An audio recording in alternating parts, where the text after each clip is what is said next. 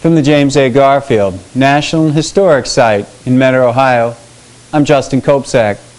Today we're going to talk about the factors of production and entrepreneurship specifically. Productive resources, or the factors of production, are called land, labor, and capital. They include natural resources, human resources, and capital goods, or tools and equipment. They're the resources used to make goods and services.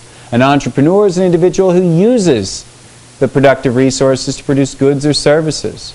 Entrepreneurs are willing to take risks to identify and develop new products and start new businesses. Entrepreneurs recognize opportunities to use productive resources to make a profit. And they accept challenges involved in competing with other producers in the marketplace. From the James A. Garfield National Historic Site in Mentor, Ohio, I'm Justin Kopsak. Thank you for watching.